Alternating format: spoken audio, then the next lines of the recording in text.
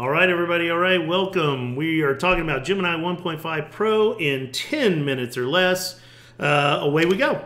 So Gemini 1.5 Pro, real quick, this has been out since February, but they just made it available for the public through the public interface. So while programmers have had access to this, you haven't had access to it until now if you're using the public interface that everybody goes through. So that's why we're doing this now. So let's talk about prompting. That's how you get stuff out of these large language models. And I'm going to give you 3 steps to success. You need to be able to tell the large language model who do you need, why do you need this, and what do you want. Remember those 3 things and you'll be just fine. Now, there are more complicated and more involved ways to get better prompts, but this will get you started. All right, so here we have an example. So we have the who, you are an expert in project management. We have the what, or rather the why. Why, we are working on a project to build a house in Texas. And then we have the what. Give me a project plan to get the land and other resources, then build the house. So we've got the who, the why, and the what. And so we're going to run that real quick. Let me show you what that looks like. Pretty straightforward. Go ahead and grab that prompt, stick it in here, and away we go. And the LLM will proceed to give us a nice project plan for Texas home construction based on its knowledge of Texas real estate. All right, there it goes. Look, nice little table, and I can even export that to Google Sheets if I want to. Pretty sick, huh? All right, so I'm going to go ahead and stop there. Let's go ahead and move on. Next thing, here's another example. We've got the who, you are an expert in algebra. The why, I need to learn about polynomials for class. And the what, teach me step by step about polynomials like you're teaching me in a classroom. So who, why, and what. So let's go ahead and try that. I always like to start with a new chat when I'm doing these fresh, just so other chats don't interfere with what I've got going on.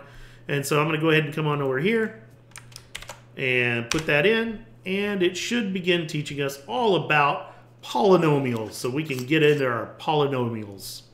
And there we go. Yay, welcome to polynomials. Okay, I'm going to stop that. So you get the idea then. You give it the who, the why, and the what, and you're going to be in business. And remember those 3 things, and you should be fine. Now would be a good time to remind you to like, comment, and subscribe. If you would, please, I would greatly appreciate it. The channel's growing, and we really want to get the word out about AI. Any little bit you can do helps the channel. Thank you so much. Moving on, let's talk about summarizing documents. That's right, you can, in fact, summarize documents. Now, here's your steps to success. Let Gemini do the reading for you. Give it a document, let it read it for you, and be very clear about what you want, right? The what side of that equation. So let's do an example. So I've got a business plan that comes from the University of Oklahoma, I think OSU, Oklahoma State University. It's just a mock business plan. And I'm going to have Gemini look at this mock business plan. So here we go. I'm going to start a new chat. I'm going to click and drag the business plan into, I don't know if it's going to let me click and drag. Yeah, there it goes. Okay, we're good. It's going to give me a thing that says view and delete uploaded files. You can review uploaded files and images in your pinned and recent chats. You can delete prompts, which also deletes files added to those prompts. Very nice. I'm going to click on close. All right, so I've got the PDF here. Now I'm going to give it our prompt to look at the business plan and give me its opinion. So here we go. Let me grab that. And away we go. All right, you're an expert in Oklahoma law and business plans. Give me a 3-sentence summary of this business plan with 5 bullet points on the major items in it. Then tell me if the business plan looks solid. And away it goes. So it's going to read the business plan and immediately get into, okay, well, this is fancy foods. It's a new business. It's going to focus on production and sale of flavored whipped cream toppings. Major items, 4 flavors of whipped cream. Very nice. The business plan appears to be solid. It includes a detailed description of everything. So, yay. Looks like we got the seal of approval. Very nice. Very, very nice. It's that easy. Just click and drag a document and then ask whatever questions you want. And we can continue asking questions. Like, what is the projected profit? And it might be able to extrapolate that out. So there's all kinds of things you can do. your income, 1999, 2000, 2001. It's an older business plan in case you haven't noticed. All right, let's move on. Okay, results formatting. So yes, you are going to want the results in a particular format. Let's address that. So you do not have to settle for the format chosen by the large language model, by Gemini. You can ask for the format that you would like. So don't be shy about asking for what you want. It's in the what. So here you can see you are an expert in project management. Who, the why, we're working on buying a house in Texas. And now in the what, we extend it out. The what is, give me a project plan to get the land and other resources, then build a house. Give me the plan with the best guess projected dates and milestones beginning from today. So I'm asking it to do this for me in this particular way. And that's all you've got to do. All you got to do is ask for it to do that. So now we're going to go back. We're going to put this in. And away it goes. Now you'll see it's a different output than what we did when we first started. Now it's going to do milestones. So it's going to do project title, project start date, phases and milestones. Phase 1, boom, boom, boom. On we go, phase 2. See there? I'll go ahead and stop it, but you get the idea. So absolutely ask for what you want from the model. Here's another one. You're an expert teacher in algebra. I need to learn about polynomials. Teach me step by step about polynomials like you're teaching me in a classroom, but ask the questions like a pirate. So you do not have to accept the default way that it does things. So here, we're going to have it ask us questions like a pirate. And if you can imagine it, you can probably get it from the LLM. So here we go. Now we're going to see this one's different. Ahoy, matey. Welcome aboard the algebra ship. There you go. All right. Very nice. Hopefully you dig on that. So don't be shy about asking. Here we go. Now, Gemini 1.5 Pro getting the results. Well, okay. Well, now that it's spit the results out, what now? Well, now we're going to talk about copying and pasting. So you can copy the results and paste anywhere you want. That's pretty cool. So let's talk about that real quick.